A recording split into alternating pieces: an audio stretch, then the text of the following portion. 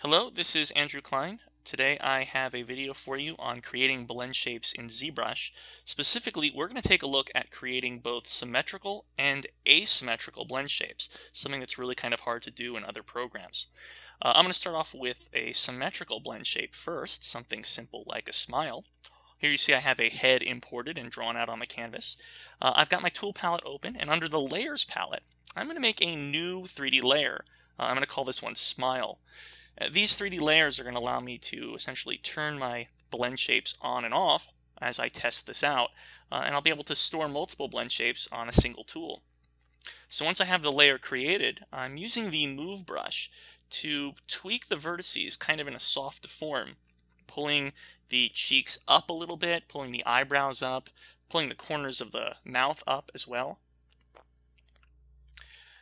And as I'm tweaking this here, if I need to open the mouth, I can hold down Control while using the Move tool, which activates the transpose masking function. And once I have my edge loops masked out with this, as you see, I can go back to the Move brush under the Draw tool and start opening up the mouth a little bit. Control tapping outside of the model allows me to essentially invert my mask, and Control dragging allows me to release that mask. And using this functionality, I can switch which part of the model I have masked out. Now, also, I come in here, make a couple little tweaks at the end, pull some of these vertices back, and very quickly, I can get this mouse shape where I need it to make a interesting little smile. So once I have the smile completed, I can turn this layer back off and make another new layer and continue on with additional shapes. So here we go, I've got my smile. You can see I can test that out.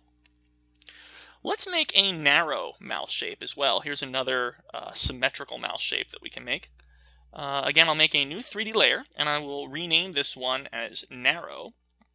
Good to keep these named so you know what you're working with.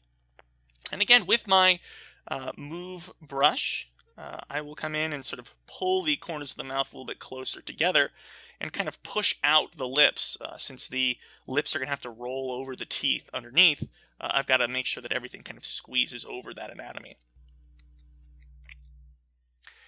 Again, I can use the transpose masking features to help me open the mouth. So holding down Control while dragging out the Move tool allows me to mask by edge loops. And then I switch back to the Move brush where I can open the lips and kind of pull out a little pudgy beak here.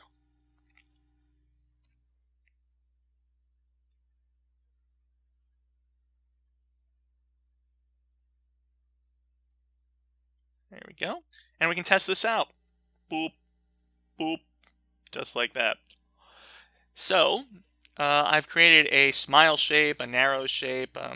Let me create one more shape. I create a smile. Why don't I create a frown now as well? This will be another symmetrical mouth shape. So another 3D layer. I'll name it Frown. And again, continue accessing my model here. Pulling down the corners of the mouth, pull up the center, kind of edit the nose a little bit. And again, I'm doing this all with the Move brush. Generally, when you're frowning, you kind of like flatten out your chin to lip section. So I'm going to use my Move brush to kind of do a little bit of that, pudging out the chin essentially.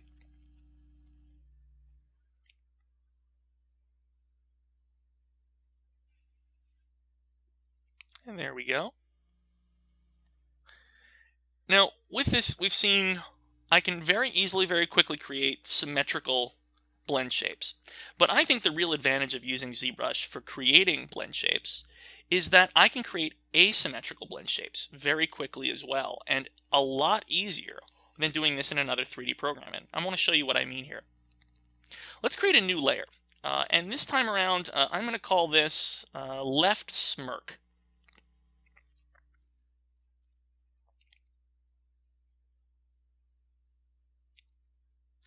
So I hit OK, and I'm going to edit the corners of the left side of the mouth here now. I'll turn off my symmetry by hitting X, and I'm going to pull up just the left side of the mouth. Make my brush a little bit smaller so I'm just getting that left side.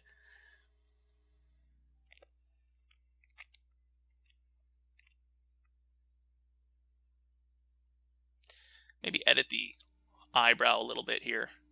Oops, I got a little bit of that right side. So I want to make sure I'm just on the left side as I'm editing this. Really edit that cheek so he's got, a smirky little expression. Maybe touch up the nose a little bit so it squinches as he makes this face. And there we go. I've got the left side made. Now I could export this out and have the left side, but what if I want the right side as well? Well, let me show you the wrong way to do this, and at the end of this video I'll show you the correct way. If I want the right side, I think one of the easy things you might think of doing is going under the deformation subpalette and using the mirror feature. Now let me show you what that does. We're going to go to the deformation subpalette here. And once I open this up, you'll notice I have the mirror button. Now I'll mirror this across the x-axis. And you notice when I hit mirror back and forth, it looks like I just made a right side version. Left side, right side, you see it switch back and forth. Well, this isn't going to be usable for a blend shape because it's actually flipped my vertices around, and my whole head will deform inside out if I do that. So let me come back to showing you the correct way to do this after I do a blink as well. Let's do a left side wink first. We'll use the left side wink. We'll look at how we can turn that into a full blink, and then using the same sort of features to copy this over, I'll show you how to correctly make a mirror side. So I'm going to pull these eyelids up, getting them closer and closer. Now I'm going to make the full wink. Generally you should have an in-between blend shape as well, about halfway there. And just because this is a long process, I will time-lapse kind of fade through this. It's a lot of vertex manipulation to kind of get this eyelid rolling over the eyeball. See, I'm pulling this down again, using that transpose masking to help me out in the process. What you see right here is pretty much a good in-between shape. So if you want to save out this stage as well as an in-between, that can really help you get a smooth transformation as you go from neutral to halfway closed to all the way closed. And generally I will have at least 2 or 3 steps in there for fully closing the eye.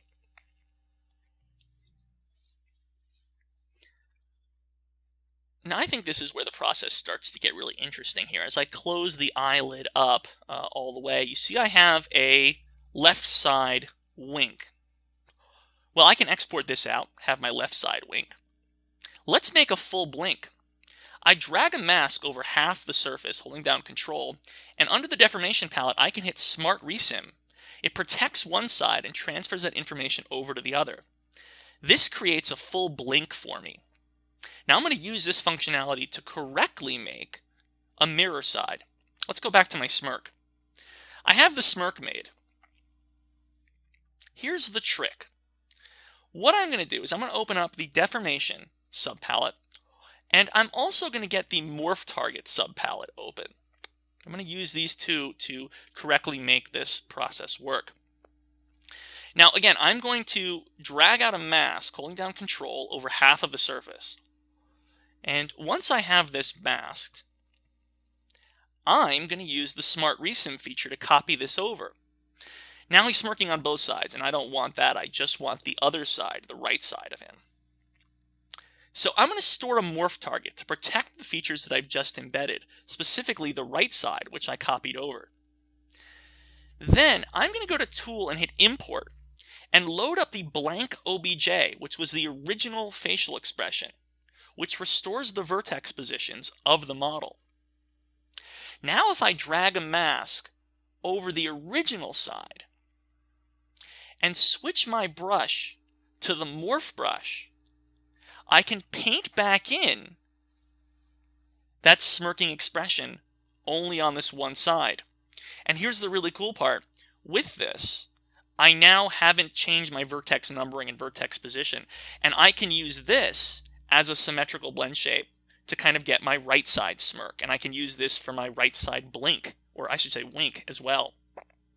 So continuing on here, obviously I can make a whole variety of blend shapes pretty quickly. Narrow, wide, frown, brows up or brows down, additional shapes that I've also made for this face.